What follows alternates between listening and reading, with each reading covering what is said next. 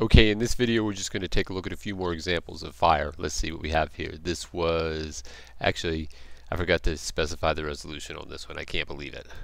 We'll see what it's doing. That's not bad though. I think it was fairly low resolution, maybe around 100 for the divisions. Like that. Alright, let me see. Here's some of the others. This says this was at 105 resolution. 1250 particles. And here's yeah, this was, oh yeah, and then I forgot to specify that one too. How did I mess that up? Okay, but here's 40 resolution down here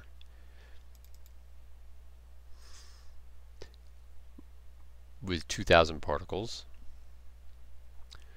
and here's 150 resolution at 2000 particles.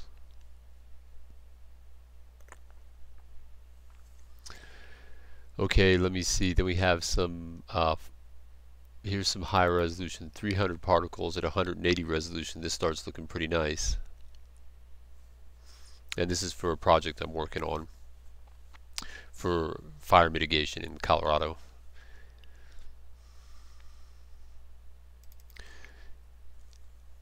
And here it is from another angle, 300 particles. This is, resolution is up a little bit in here, 200. And the point of this video is also to show you about this, which most of you probably know. So you see the shadows right here that are being cast by the fire.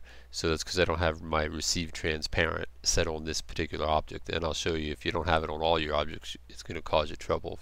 Like in this video you'll see. So you essentially have to come through and set receive transparent on the materials of each one of the objects in the scene.